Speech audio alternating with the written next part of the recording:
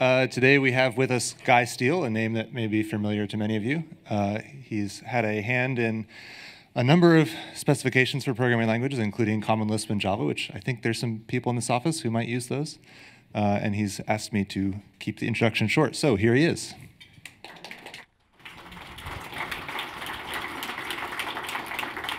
Okay, thank you, Matt. It's good to be here. I see a number of familiar faces in the room, including some I didn't expect to see here today, so thanks for coming. I hope you enjoy this talk. It's about parallel programming, and I feel like at Google I may be kind of preaching to the choir about parallel programming, but I've got my own perspective on it. This is a talk that I give in other places, so if nothing else, you can hear the message that I'm giving in other places as well, most recently just at Harvard last month. So the main points of this talk is that I think that the best way to write parallel applications is as much as possible not to have to think about the parallelism. Parallelism is something that comes hard to our brains for some reason. And there is a need for separation of concerns. And I think the issue is not so much thinking about parallelism as such, as just thinking about independence of computation. And the problem is that our programming languages today don't help us to express or to indicate when computations are relatively independent of each other. There's a specific bugaboo of mine having to do with the accumulation paradigm. And accumulation tends to be inherently sequential. And so in a nutshell, my oversimplified slogan is accumulators are bad, divide and conquer is good. And I think this is an old message. I'm not the first one to discover this, but I think we need to take it seriously. Also, algebraic properties are important. I've got a background in applied algebra, and I think that it has informed my programming, and I think that making programmers aware of algebraic properties of their code and communicating some of those properties to the compiler may be worthwhile. So to start, let's add up a bunch of numbers. Suppose I have an array x, and it's of length 1 million, and I want to add up all the numbers in x. So here's some code. Can it be parallelized? And the question is, who cares? There's a bug. I forgot to initialize sum. This is a very common bug, and it bothers me all the time. OK, with this code, can it be parallelized? Well, the problem is that this code is already bad. It has an inherently sequential flavor to it. We've used this do loop, whose semantics is inherently sequential. And clever compilers have to undo this. In fact, Fran Allen won a Turing Award for devoting her life to writing compilers that can undo code like this and turn it into code that a parallel computer can really run. So what does the mathematician say to add up a bunch of things? Well, we've got this big sigma notation. And with the explicitly parameterized version, it looks a lot like that do loop. As I goes from 1 to a million, select x sub I and add them up. Or maybe we just write a big sigma in front of it and leave it to the mathematician to figure out how to add them all up. Compare this to the sum intrinsic in Fortran 90. This says what to do. I want to add a bunch of things, but doesn't tell you how. So there's no commitment yet as to strategy. And what I'm all about is not committing too early to the strategy of doing something if you can just say what you want done. OK, let's go back to this do loop. It's written in a language that is remarkably similar to Fortran. I call it Fortran. And we'll be seeing some other programming languages along the way. So this is Fortran code. And what this code describes is a computation tree for the addition. Now, there are some other computations as well having to do with the mechanics of running that do loop. But essentially what you're doing is describing how to this variable sum you're going to add in the individual x sub i's. And so you get this binary computation tree that looks like this that describes just the summations and their arguments. And you see that it's got this long left linear spine. That's what makes it inherently sequential. You've got no choice. You can't do any of the upper additions until you've done the one at the bottom. So you've got to start with a 0, add x sub 1, then add x sub 2, and so forth. OK, now one could try to parallelize it by saying, well, let's make the do be parallel. So we can do that. We'll mark the do parallel. Wonderful. Everything is sweetness and light. Well, no. The problem is we've got race conditions now. It might be that if we execute all of the body instances of the body of the do loop in parallel, that some of them might pick up some, add in their own individual x sub I, and then do the store. And the problem is that some of the summations will be lost that way. And so we can indeed add them in any order, but we may lose some. Well, the way to fix that is to say, well, the problem is we pick up the sum, and we add something, we put it back. Let's make that atomic. Great. Now the program is correct again. But it's not parallel. We can add things in any order, but we can't add things simultaneously. And just doing them out of order really doesn't buy us a lot, necessarily. OK, so this is really the computation tree we'd like. It allows us to take the million things and add them pairwise. And as a result, we get a tree whose height is proportional to the logarithm of the number of things to be added up rather than to the number of things itself. Now, it makes the thing wide, and we need processing resources to make it work. But if we have enough processor resources available, then in principle we can do it in log time instead of linear time. So that's the kind of trade-off we're looking at. And of course, this is a very simple example. We're going to look at something more interesting in a few slides. But first, I'm going to turn my attention to the problem of finding the length of a Lisp list. I have to get some Lisp into this talk somewhere. And I promised you several programming languages. OK, so here's a list that is made up of chained records that are connected by pointers. And if you're only given the pointer to the front of the list, it would seem that you necessarily need to do things linearly. You can't find that fourth block in the list without following the pointers. And here is the Lisp code for finding the length of that list. To take the length of the list, if the list is empty, then return 0. Otherwise, look at the rest of the list, take its length, and when you get the answer back, get 1. OK, so this is a typical recursive formulation in Lisp. The total amount of work is theta of n, and the delay is omega of n. That is, it takes at least length of the list because you have to chase down those pointers to find it. Wouldn't it be nice if we could somehow parallelize this? Well, if you had a processor at every record, there are tricks you can do, but I'm not going to assume that. Instead, we could choose to represent the list in a different way. And this points out the difference between linear versus multi-way decomposition. We had no choice but to use a linear algorithm on that list because of the way the list was represented. So data can dictate the way code works. And linearly linked lists are, in fact, inherently sequential. Compare this to piano arithmetic, where you represent the number 5 by a 0, plus 1, plus 1, plus 1, plus 1, plus 1. We know that one can do arithmetic with numbers represented in this way, but it's so much more efficient to use the binary form. And if you add binary numbers from right to left, then in fact you can do the addition in time linear in the length of the representation, but the length of the representation is logarithmic in the size of the number, so you've saved a log. And if you use carry look-ahead ladders, you actually get a double log effect. So you can actually add a number, two numbers in time log of the size of the number. OK, so these are wonderful parallel efficiencies. In order to get this, you need a multi-way decomposition paradigm. So here's some Haskell code for finding the length of a list. And instead of having two cases, the empty list and the other case, we're going to have a three-way decomposition of an empty list, a singleton, and then more than one. So the length of an empty list is 0, the length of a singleton list is 1.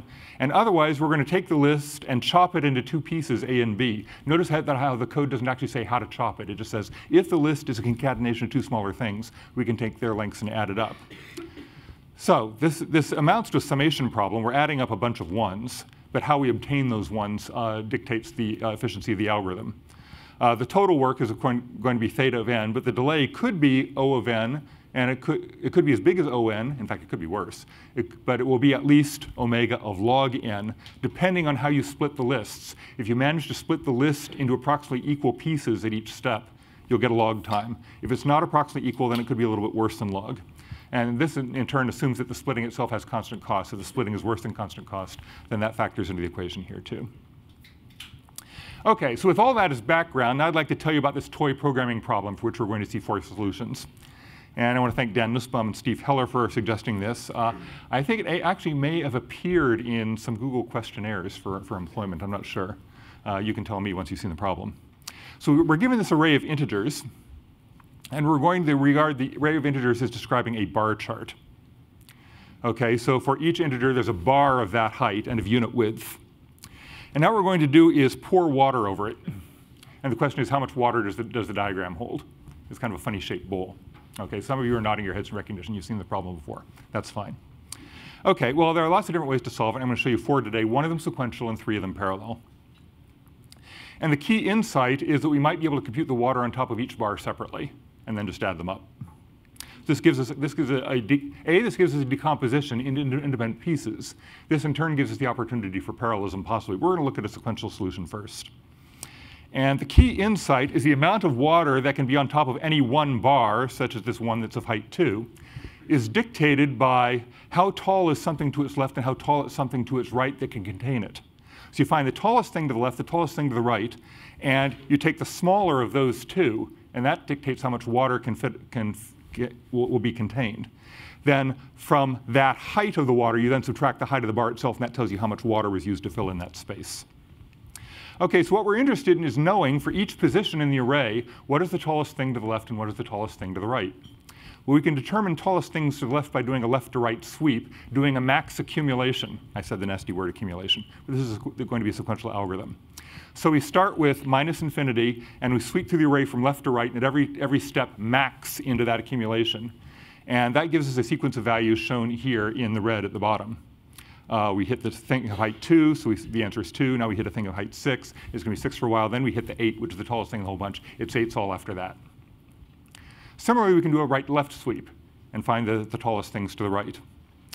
Then at each position, we have the tallest thing to the left and the tallest thing to the right. We find the minimum of those two, shown here as little green horizontal bars. And now we abstract that away. That's the information. So that is the minimum height, the minimum of the tallest thing to the left and tallest thing to the right. And now we compute the water for each bar by filling in the bars and doing the relevant subtraction. And that gives the answers at the top. And all we have to do then is add them up. Let's hit that with big sigma, not worry about how we do that. And the answer is 35. OK.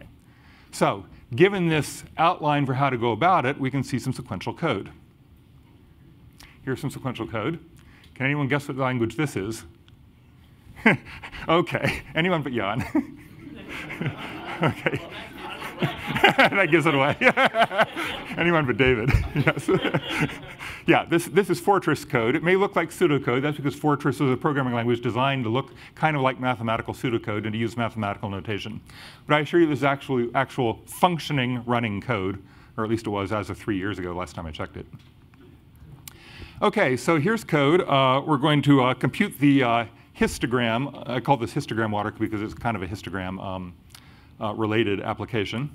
And it takes an array X, which takes, I'm going to use 32-bit integers indicated as E32, to index the array, and the array contains elements of type integer 32.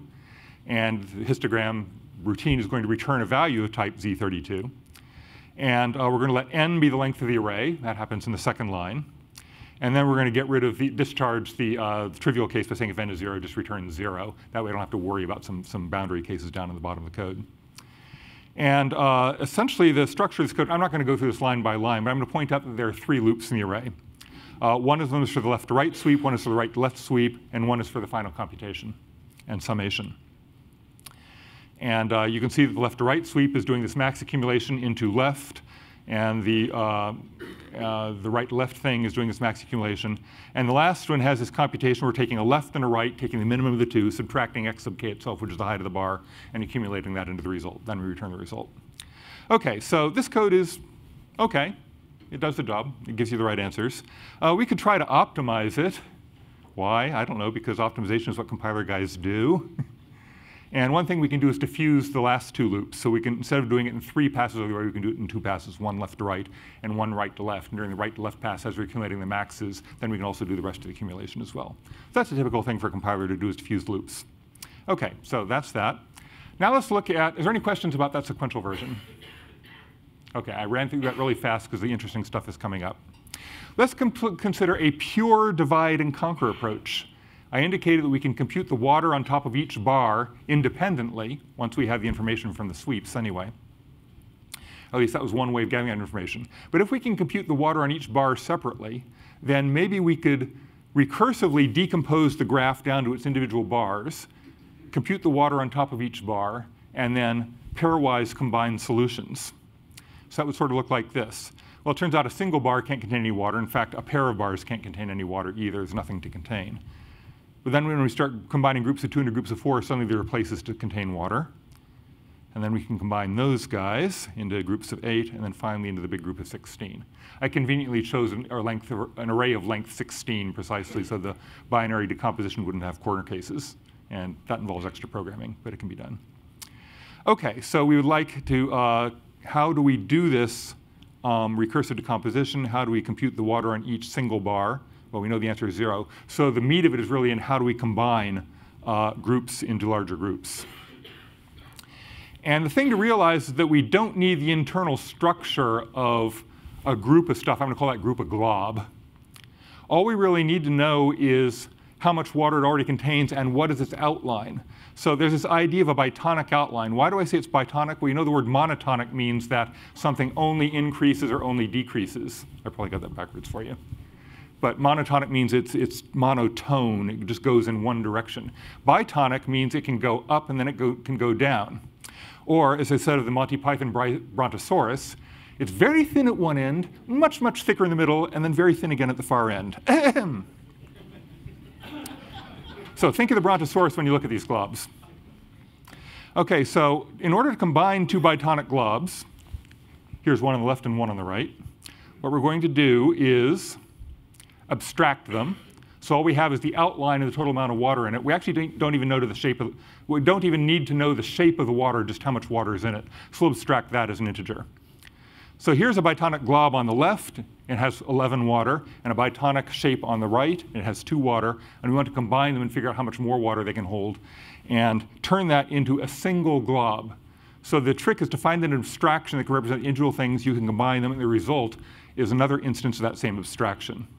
So in order to combine them, we stick them together. We figure out how much water will go in there. We take a new bitonic outline that covers the combined thing, and then we add up those 3 numbers. And that will give us the new water. And now we have a new instance of a single bitonic glob. OK, so how are we going to accomplish that? Let's dig down a little deeper into the representation of one of these globs. Going back to this one, we know that it has 35 water in it. Oh, and that water is switched font. I'm not quite sure what's up with that. OK, and we're going to break the outline into 3 pieces. All we need to represent a bitonic outline is a list of the plateaus, the horizontal segments, and in order. And what we need to know for each one is its height and its width. And we could just have a list of height-width pairs. We're going to be a little more tricky here and break out and identify the highest plateau, because that's going to be of interest to us in the combining algorithm. So there in sort of turquoise at the top is this little plateau, and it is its peak. And then we're going to have a list of the plateaus to its left and a list of the plateaus to its right. So here are the indications of the height and width. Here are the height-width pairs for each plateau. And we're going to represent that this is a 5-element data structure that looks like this. A list of the plateaus to the left, the height and width of the plateau at the top, a list of the plateaus to the right, and then finally the water itself. We clear on that? OK, I see a few nodding heads. That's good enough to go. OK, so here's Fortress code for that. We're not going to go into this detail, but notice that at the top there's an object declaration. A glob is a record structure with 5 components: left, height of the top, width of the top, the right list, and the water in it. We've got a couple of utility routines. There's this width routine in the second line, whose job is to take the list, a list X of height-width pairs and add up the widths. So for every pair, it's adding up the Q values. There's this thing fill, which takes such a list and a number m, which is the height of water you'd like to see above it, and figures out how much water actually fills in by looking at each bar and looking at its height p, subtracting that height p from the proposed water level m, multiplying that by the width q, and then adding them all up. So that fills in. And the bottom is some Fortress boilerplate that has to do with making a binary operator whose symbol is O+, and being able to use it as a big reduction operation. So don't worry too much about that boilerplate, but notice that in the second line of the declaration of object glob reduction, it says it extends monoid reduction of glob. That's essentially a promise that the O+ operator, the combining operator, is going to be associative. That, in turn, will justify a parallel implementation. In the third line, it also claims to be a reduction with zeros. There is a 0 for the addition operation, but we're not going to get into the details of that. OK, so to combine 2 bitonic globs, there are 3 cases. It might be that the left one has a higher peak than the right one has a higher peak than the left one, or the heights of the 2 peaks are the same. OK, and for each of those cases, we can have a little piece of code that handles it. And for each one, we're going to have to figure out how to fill in the water, and then make a new outline that essentially bridges the water. The water will extend some plateau. And we'll have to figure out how to make a new outline. The interesting case is the one down the middle. Notice that we're thinking about right and left from your point of view now. Yes, notice how the result at the bottom in the center column reuses the left-hand part of the outline from the top. But the right-hand piece has to be constructed of 3 parts. The right hand is confused, yes, and on the left, the left-hand outline consists of 3 parts. The left-hand outline of the lower glob, and the little piece that gets constructed to span the water, and then a piece of the left-hand outline of the higher glob. And in order to get that piece of the outline of the higher glob, we had to take its left-hand list outline and split it into 3 pieces. And here's a utility operation for doing that split. Essentially, it takes a particular height and gives you the part of the outline that's below that, the part of the outline that's above it, and the part that's right there. There might be such a piece. And given that, here's the code for combining 2 bitonic globs. And yeah, it's a bit of a mess. But just look at the structure of the code. Here's this operation O+. It takes 2 globs and returns a glob. That's important. It takes 2 things of the same type and returns something of that same type. Has a 3-way case on comparing the heights of the x height and the y height. And depending on whether it's less, equal, or greater, there are 3 different pieces of code that represent the operations that I showed you pictorially on the previous slides for those 3 cases. And we won't get into the details. But the interesting question is, here's a very complicated piece of code. It's implementing a binary operator on globs. Is it associative? Can we prove that? Well, we could take the 2 expressions AO plus B, O plus C, and A, O plus B, O plus C, and inline the 2 instances of O plus and do the necessary program source-to-source transformation and try to reduce them to equivalent forms. And we could do that by hand. I have done that. It's a pain. It'd be nice to have a theorem prover do it, or a theorem prover built into a compiler, even better. Remember that in my declaration, I promised it was a monoid. So the compiler knows that I intend it to be associative. It'd be nice if the rest of the proof were done automatically, or if unit testing could be done or something. OK, so given that operation, I assure you that it works. You can trust me. So given singleton bitonic globs, we put water on top of them. There it is. None of them hold water. Maybe the whole argument doesn't hold water. We abstract that as bitonic outlines with 0 water in them, and then we combine them pairwise. And we're going to do that using a binary tree of O+ operations. And O+, by the way, is associative. So we are entitled just to use a big O+ operator, because we really don't care how they're grouped. We can leave that to someone who's worried about efficiency, about whether it's going to be done sequentially or in parallel. And so the solution is that for every x in the array, every such v, we make a singleton glob out of it. We hit it with big O+. And the answer comes out as a bitonic outline that happens to have the number 35 in it. We carefully reach in and extract that last component. And the number 35 pops out, and that's our answer. So as a result, with the preceding several pages of Fortress code that I showed you, the final solution of Fortress looks like this. It's one-liner. What's on the left-hand side is the same method signature you saw before. So the only new thing is this thing here on the right-hand side. And it says that in order to solve the problem, given the array x, we're going to, for every v in x, make a singleton glob. That's the code that constructs a singleton glob. Hit it with that big O+ operator that combines globs, and then reach in and extract the water component. We're done. OK, well, it was very, very clever to be able to write this solution as a one-liner once we build up this very complicated data structure and its associated operations. OK, is there another approach? Well, let's look at that left to right sweep again. That's actually a familiar sort of thing.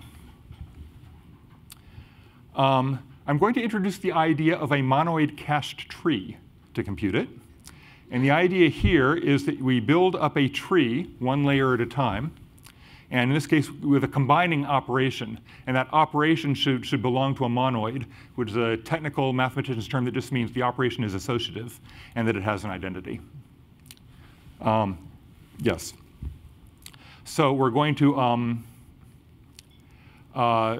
compute max pairwise, and then do it again, and then do it again, and then do it again. And whereas before, I sometimes showed an operator there to indicate these are operations being computed, here I'm actually intending this to be represented as an explicit data structure in memory. So we built this tree in memory using this combining operator, max. And so every internal node of the tree now has the result of combining everything that is all the leaves that are below it. OK, very simple idea, but turns out to be remarkably useful. In particular, OK, so here's Fortress code to construct a max cache tree.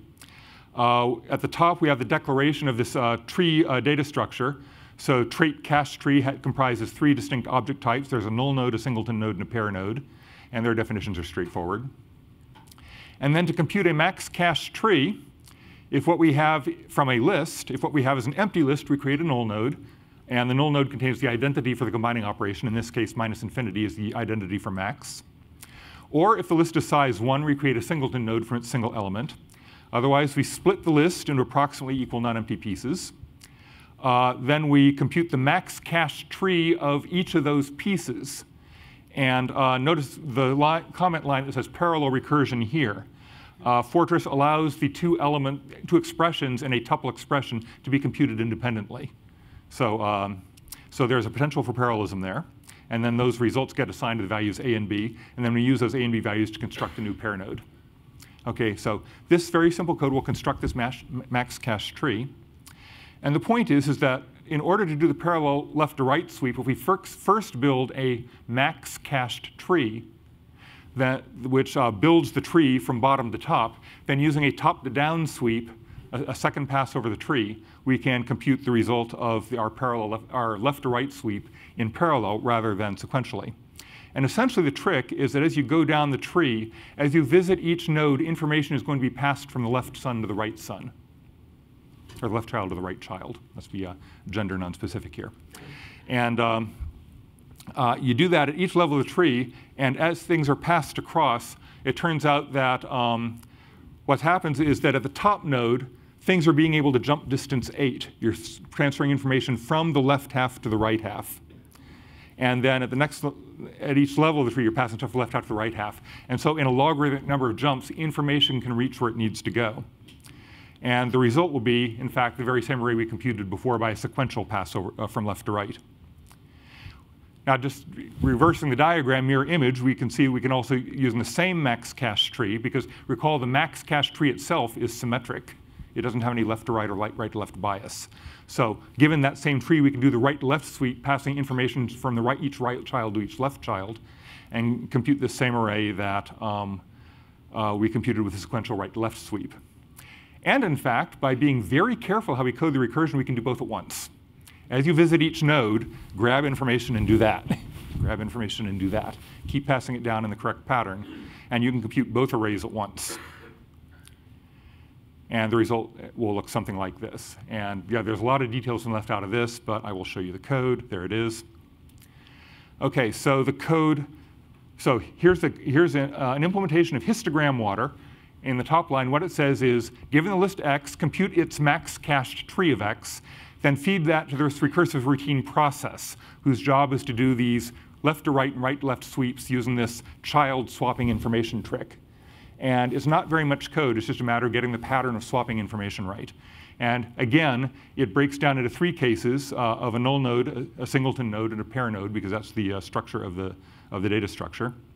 And again, parallel recursion can happen there in the first implementation of process, the first method, which takes a pair node. And if it's a pair node, it will process the left tree and process the right subtree. And those 2 calls to process are arguments of the binary operator plus. And Fortress says if you've got a binary operator, then the 2 argument expressions can be executed independently if the compiler chooses. And so there's a potential for the parallelism there. So that is the end of that solution. Notice it was only 2 pages of code instead of 4 or 5. We have a much simpler data structure. We avoid making that complicated bitonic glob thing. There's no need to operate on that special glob data structure or to invent this special O plus or define the big O plus operator. And it made use of an abstraction, the monoid cache tree, that might actually be useful in other settings. So aha, we've got the beginnings of a potential library routine that might be useful in other cases.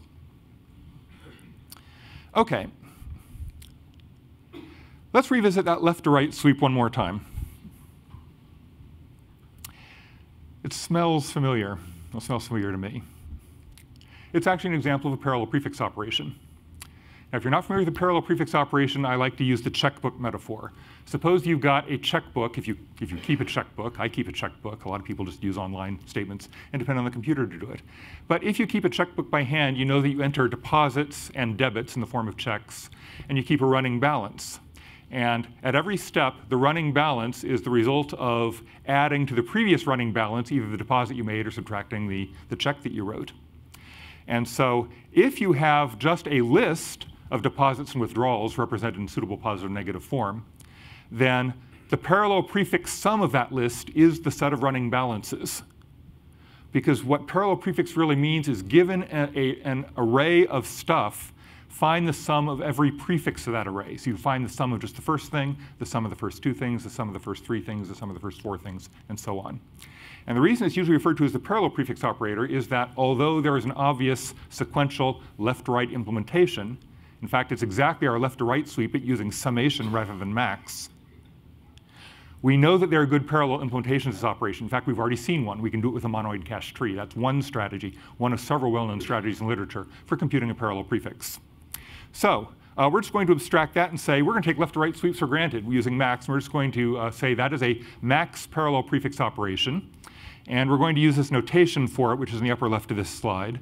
I'll just write the operator max and then put a left-to-right arrow over it to indicate that I'm doing a left-to-right sweep with it, or conceptually left-to-right sweep. I'm not going to say how it's implemented any more than I say how big sigma is implemented. I just assume this is a library operation. Leave it up to the compiler of the runtime to decide whether it's sequential or parallel. And similarly, the right-to-left sweep, we might be able to indicate by using the operator max with a right-to-left arrow going over it. So let's assume we have these in our library. Then here's the concise solution. Once I have those operators in my library, no more boilerplate. I have a true one-liner in Fortran here, and this works in Fortran. I remind you, this is executable code.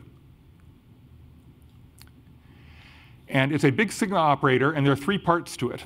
First, we're going to take the list x and the max parallel prefix of it and the max parallel suffix of it. The right-left sweep is called a parallel suffix. And we're going to compute those three things. In fact, we can compute them simultaneously. And we'll leave it to a compiler to figure out whether those are computed as three separate operations on three different processors, or whether to maybe fuse their loops, various things that a compiler can do. We're just going to compute those three things: the list x itself, its parallel prefix max, and its parallel suffix max. Then we're going to use the zip operator from Haskell, which is also in Fortran, to zip them together, thereby turning a tuple of three arrays into an array of three tuples. It's, in effect, a kind of a matrix transpose. And then for every element of that array, we're going to call the three elements v, left, and right. So in fact, v is the element, the single bar of our bar graph.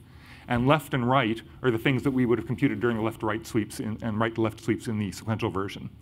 So with this clever expression, we have now got a generation process going for the big sigma operator that will generate a triple of values, v, left, and right, for each thing we want to do. Well, what do we want to do with that triple? We want to compute the sub-expression, which is to take the left and the right, min them, subtract the original height of the bar. That's the amount of water we got. And then the final thing we're going to do is add them up.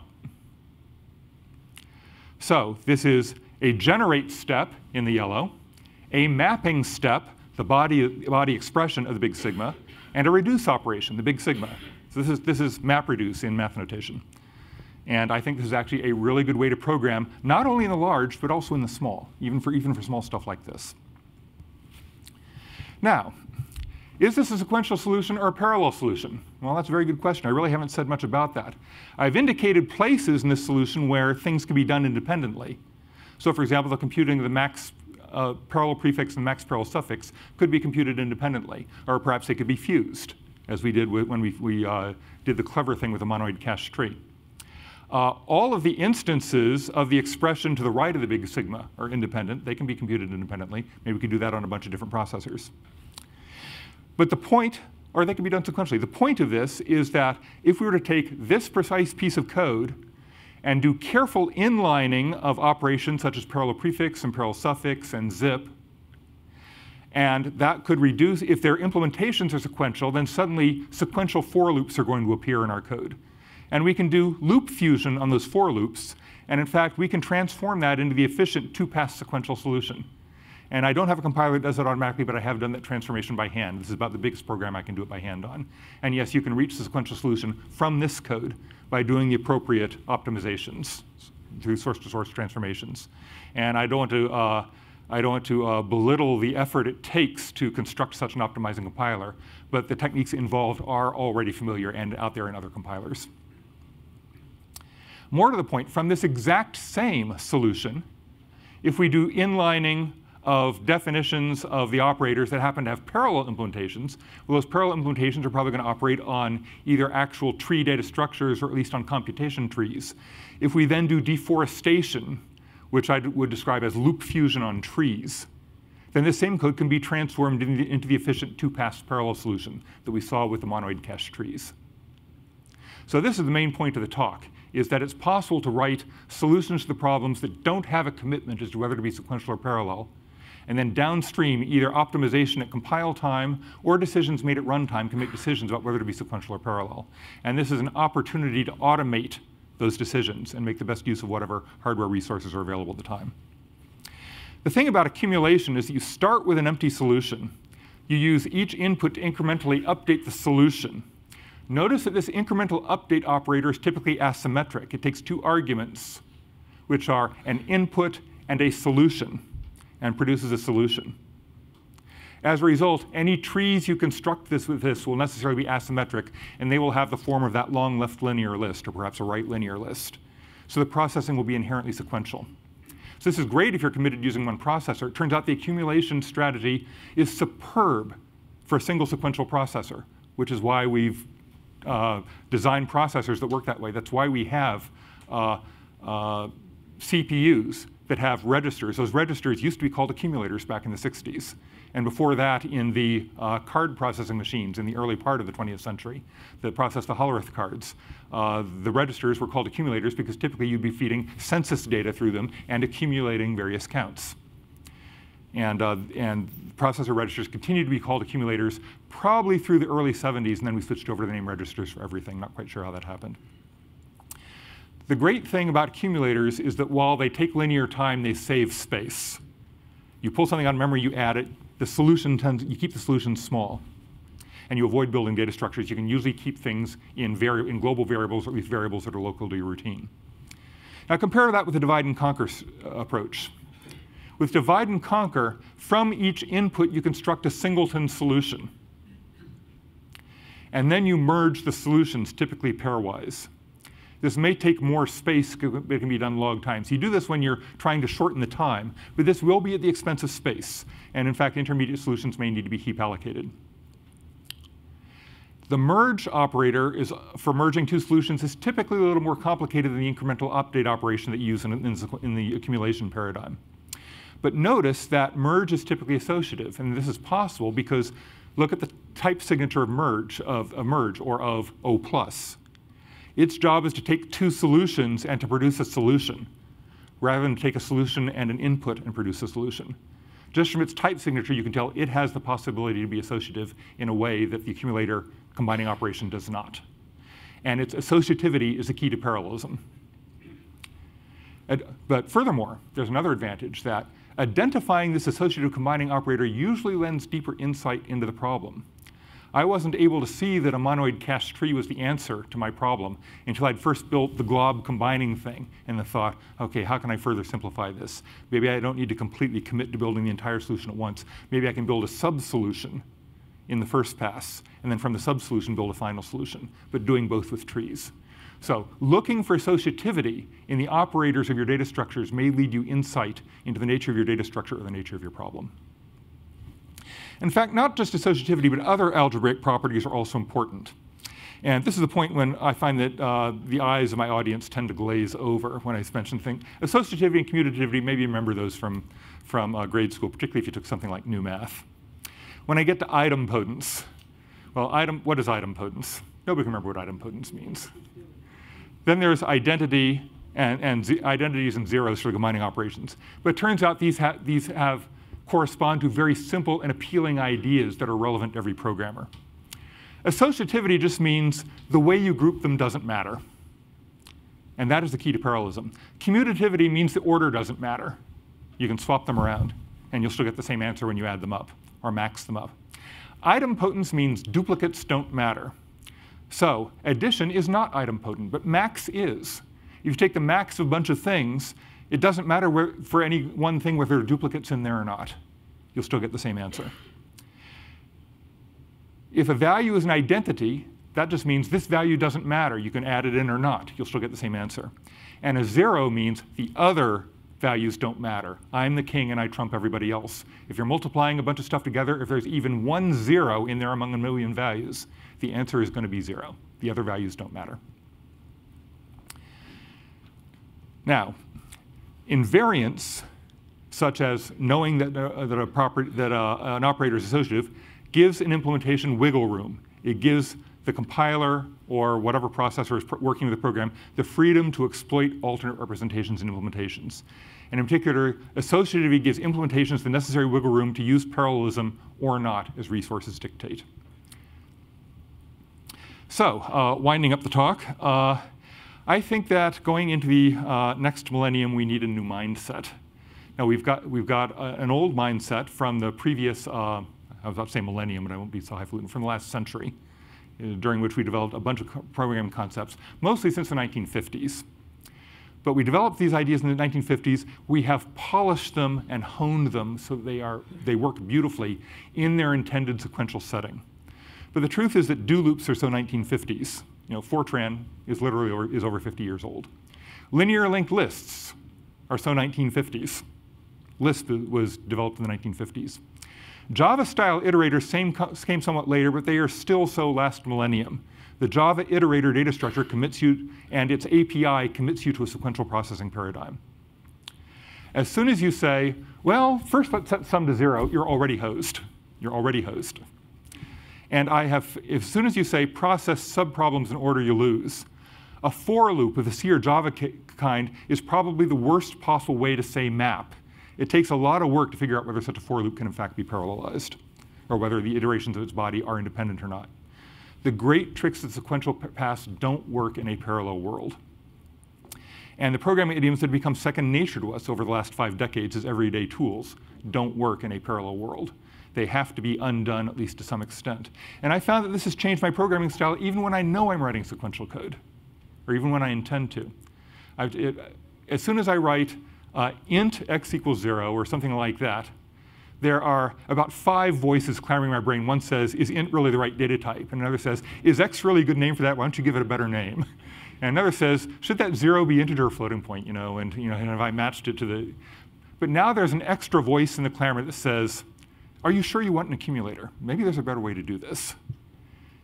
And as you write each line of code, there should be these little competing voices. If you've seen Pixar's Inside Out, you know what I'm talking about. There are, I've got joy and anger and frustration and all that stuff, and then a chorus of nerd critics, criticizing every line of code I write. And I'm adding to that list of critics. So we've got these idioms, and they're built into our mindset, and they're built into our infrastructure. Our programming, even our parallel programming languages, are typically designed by starting with a well-known sequential language and then bolting on a couple of parallel features on the side. I think it's possible to do better. Fortress was an attempt to do that. I think we achieved partial success, but I think more needs to be done. So I think in the parallel, we need parallel strategies and programming languages to support them for problem decomposition, data structure design, algorithmic organization.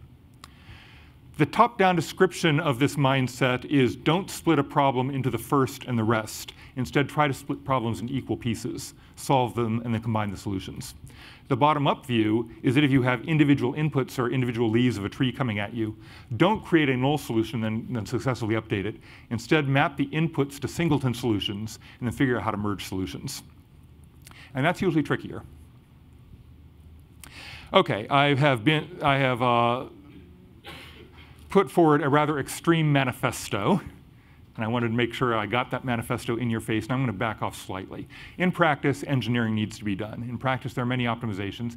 And in particular, in practice, you need to make intelligent decisions about when to be parallel and when to be serial. So first of all, you probably need optimized representations of singleton lists.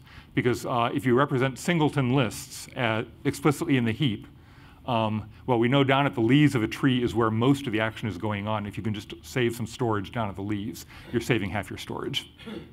You can use tree branching factors larger than 2. For example, in the Clojure programming language, which is a kind of Lisp dialect designed to fit within the JVM. He chose to represent lists as 64 array trees.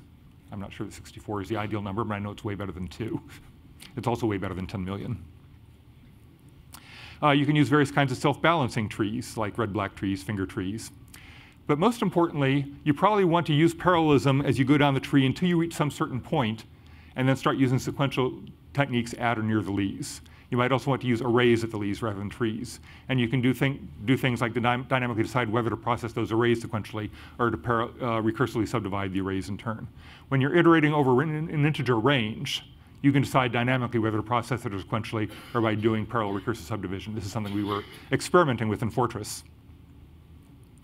So to conclude, my argument, I've hoped to convince you that a program that is organized according to linear decomposition principles, the kinds that have been very familiar for the past 50 years, can be very hard to parallelize. I repeat, someone won a Turing Award for writing compilers that do that.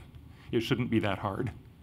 But if a program is organized according to primarily independence and then secondarily to divide and conquer principles, which is one of many ways of achieving independence, such a program may be possible to run either in parallel or sequentially, with the decisions being made dynamically according to available resources. Now, I'd like to compare this proposal to the introduction of garbage collection, which, by the way, also dates back to the 1950s with Lisp. And it took some work in the 80s and 90s to parallelize the garbage collectors.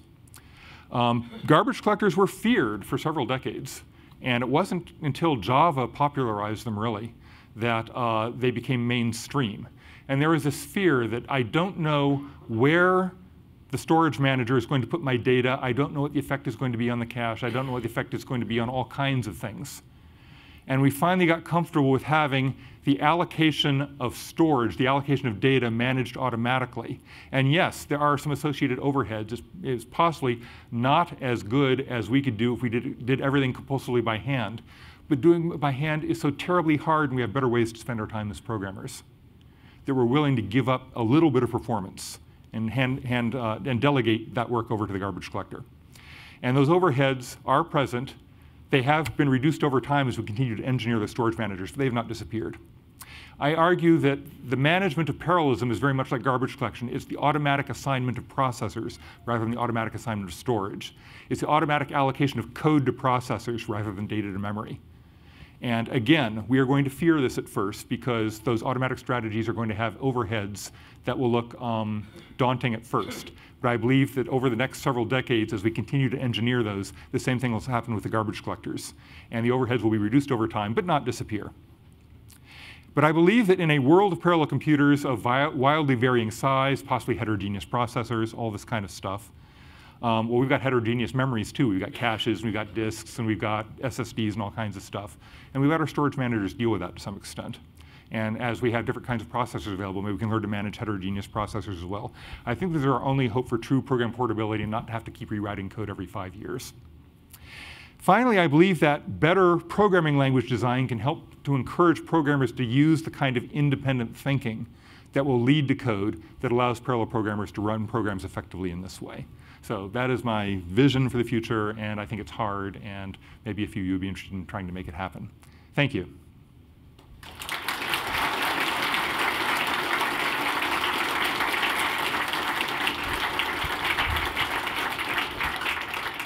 Do we have time for questions? Are there questions? There's one in the back, yeah.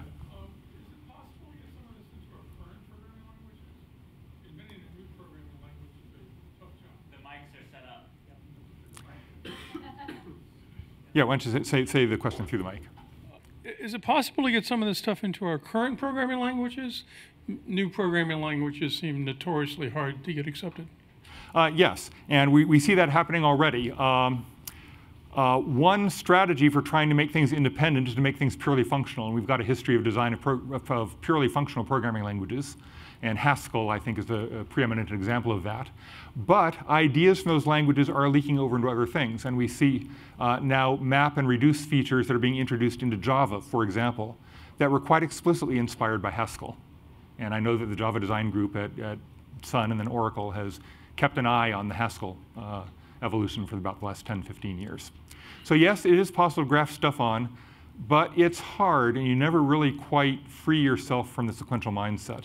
So we've got the map and stuff in there. The Java iterators are also still there. And they're there tempting the programmers. So sure, one can always start with something that isn't quite what you want and bolt new things on the side. The question is, how do you get old things to drop off? And maybe that is best done by a process of language evolution and letting things just fall away and decay, rather than designing something new from scratch. Because I agree, it's really hard to get a full-blown language adopted if it's unfamiliar and new. I gave Fortress only at most a 20% chances of becoming big and making it. And surprise, surprise, it was in the 80%. But I think we learned a few things from it. And I've had some inquiries recently from a Julia users group wanting to hear talk about Fortress, hoping it can inform the evolution of Julia, which is a language that has gained more traction and is headed in this direction. Other questions? I know I'm standing between you and lunch. 3, 2, 1. Yes. So the concise solution that you had at the very end was nice in that it was short and it was easy to sort of automatically optimize to the sequential and parallel implementations. But it also came at a cost where it took the better part of half an hour to explain how it worked to a room full of Google engineers and convince them that it was correct. So do you think that there's a tension there where in order to have these sort of better parallel optimization techniques, it sort of comes at the cost of having to solve our problems in a more complex way, mentally complex way, not necessarily code difficulty? Or is that just a sort of function of the fact that we were looking at, sort of like an interview-style brain teaser solution? OK. Yes, your points are very well taken. I've got several responses. First of all, you flatter me in trying to make me think that I've actually proved the correctness of this program to you. I don't believe I have. I think I provide some informal justification and tried to give you some intuition as to why it might be right. And furthermore, I've tested it. Yes, it is possible to be misled by examples that are small enough to fit on presentation slides. And so you should always be aware of that as well. Yes, if I have a data structure that has dozens of components rather than 5, spotting or even coding that relevant associative operator might not be easy to do, or it might not even be the right thing to do. But in that case, you might want to break your data structure down into smaller pieces and work on them separately. On the other hand, about the unfamiliarity of it, yes, how many of you had already seen the idea of a parallel prefix before? Let me just take a quick poll. OK, I'm seeing about 15 hands. OK. Now, how many of you have seen a summation operator before? OK, all of you. So I didn't have to explain that to you.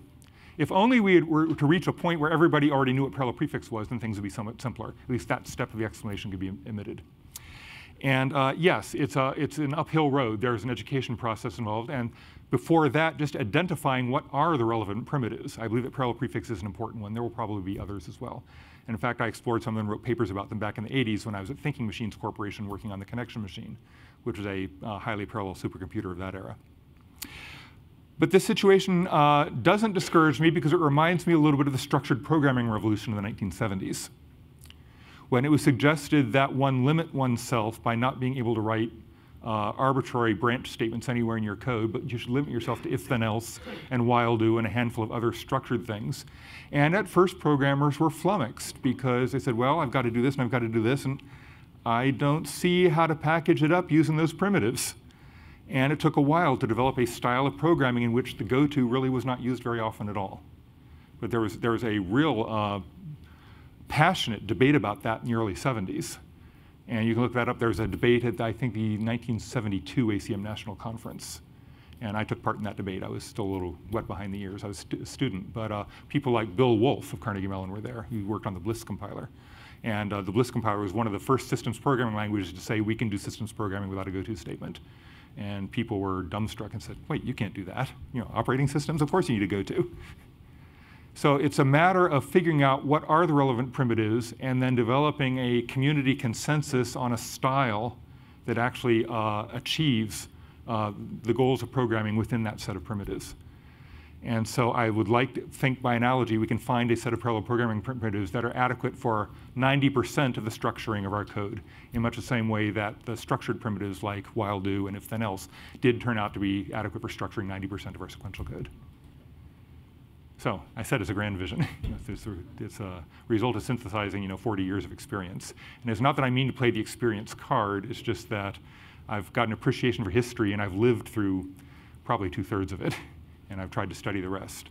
And so I think there's some lessons for going forward. And it's not that I think it will be easy. I think it will be hard, but I think it'll be hard in the same way that some other earlier things were hard and we got over those. So long answer to your short question. Yeah. A quick question about recursion.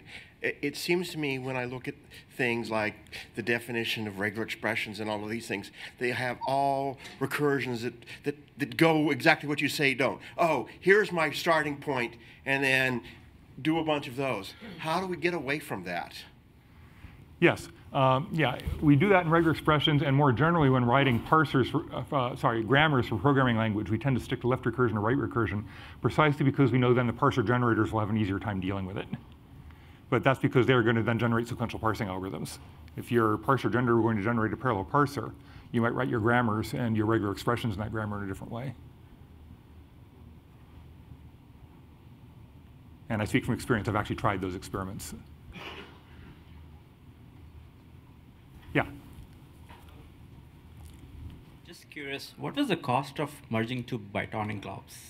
What is the cost of merging two bitonic globs? OK, let's go back about 50 slides.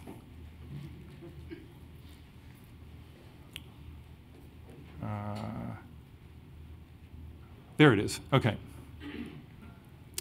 Most of the cost actually is in this three-way split operator that's used to take either a left outline or a right outline and try to find the point where the water is going to be so you can break off just part of it and use that as a part of a resulting outline. All the rest of it, I'm just scanning the code quickly, yes. All the rest of it is constant time. The problem is that three-way split. And that is done on the previous page essentially by doing a binary decomposition of the list. So that is a log time operation. That's log time in the length of that half of the outline.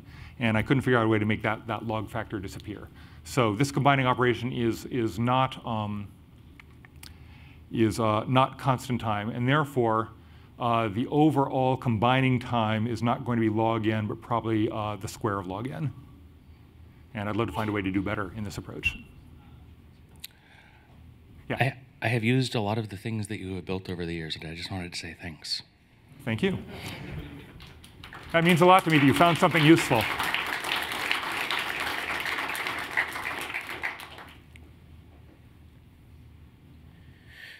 Do any of the popular languages that are in common use today show promise in the directions that you're thinking about things? So you've created this new language. You mentioned Julia. You mentioned Haskell a couple times.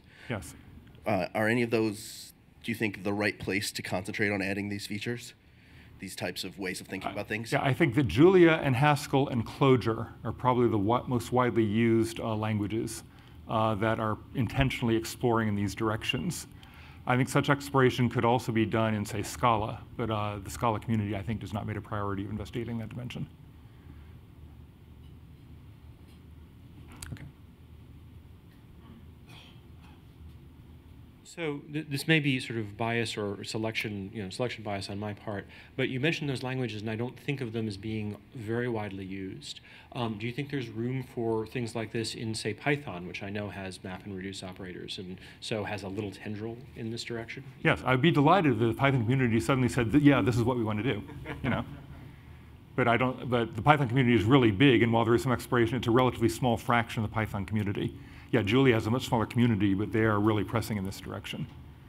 And they're all more popular than Fortress, so help me, Obi-Wan, you are my only hope. Well, and just sort of balancing the larger language, less interesting community, but yeah, we'll find out what happens over time. Yeah. So I'm just going around talking to all kinds of communities, including you, hoping to find some interest, and maybe you'll take it in a direction I never thought of. Yeah, question here. So you compared the parallelization to the structured programming 40 years ago. And I think one relevant difference is that the programming community was a lot smaller back then. So do you think, because of how many programmers there are out in the world these days, that there's more inertia and it's going to be harder for a few computer scientists with a debate and a few papers to change the way the programming is going? My initial reaction is, oh yeah. On the other hand, I think the programmers of the 1970s were somewhat more fractious and contentious than they are now. There were a bunch of really, even in the 1960s, there were stubborn old timers who've been doing this since 1945, who had experienced all of programming history, right? Except for Ada Lovelace, essentially. And they said, well, we're settled in, we've got the way we want to do it, and Fortran is good enough for us, thank you, or COBOL. And didn't want to change. And yet, small groups arose and took things in new directions. So yeah, I think there's more inertia, but I think there's less resistance today to new ideas. So I think that programmers are a little more open to trying out new ideas if it's clear that they will solve a problem for them. Whereas I'm seeing a lot less of the programming language religion wars, let's say, which was a term of technical art back in the 70s. How does this all apply to working with the real world? A lot of what I do is user interface programming, for example. Is that parallelizable? Like, what thoughts do you have about that sort of thing? Good question. Well, there are different kinds of user interface programming. If you are handling an inherently sequential interaction with a single user, well, then sure, maybe there's not much to do. And part of the problem is that our users tend to be sequential. If only we had parallel users, then things might be easier. But the things you're presenting to the user, I think if HTML had been designed a little bit differently, there'd be a lot more opportunity to process the different parts of the web page being presented than there are now. And we kind of struggle to try to find the parts that can be done independently. Can I process this ad while also working on the main text, and then throw things up? But they interact in weird ways. So yeah, I think there's opportunity everywhere. And then the question is, as a question of engineering, is it then worth exploiting the potential parallelism or not?